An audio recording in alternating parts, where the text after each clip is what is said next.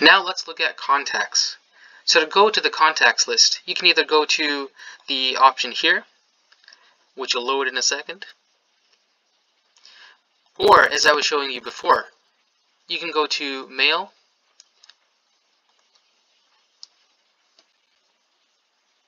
and when it loads, in the top left corner under Mail you can click Contacts as well. So as you can see, it looks slightly different, but it's the same list regardless. Right now I have 3 contacts, so for me to add another one, I just needed to press that New Contact button, which is red and on the left side, and I can add a new contact. So that, for example, and I can add other options such as phone, address, birthday, website URL, and other options here.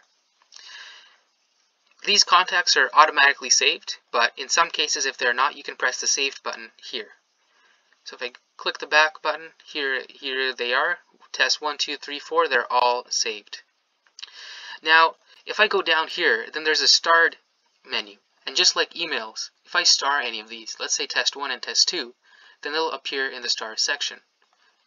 Let's say I unstar it, then they have disappeared. Now these are folders. The Air Cadet ACL2 is a folder, so that means I choose these emails to be there. So if I want all 4 emails to be there, I can just select one from the list, and actually, you know what, let's make a new list. Let's name it New List. We'll just name it that. Press Enter. Click on it, and here we go, a new list has been made. So what this helps with is actually, if I go back to Mail, I'll show you. Well, first of all, if I want to find a contact and I have many more contacts, then I can make lists for different categories, like for example Air Cadet League directors, Air Cadet League squadrons, etc. And I can make it easier for myself to find someone there. But when composing emails, now I can just remember New List. And if I type in New, this option automatically comes up to my email. So if I press New List, these 4 people automatically come up. So this could be a squadron, a group of squadron members, or a group of Air Cadet League directors, and other options as well. So it makes it easier and faster to email.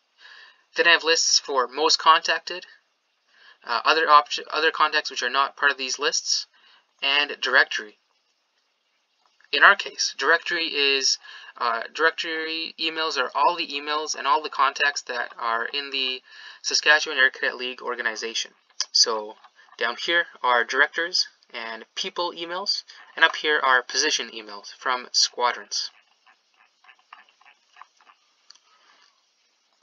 So those are the basics for adding and managing contacts.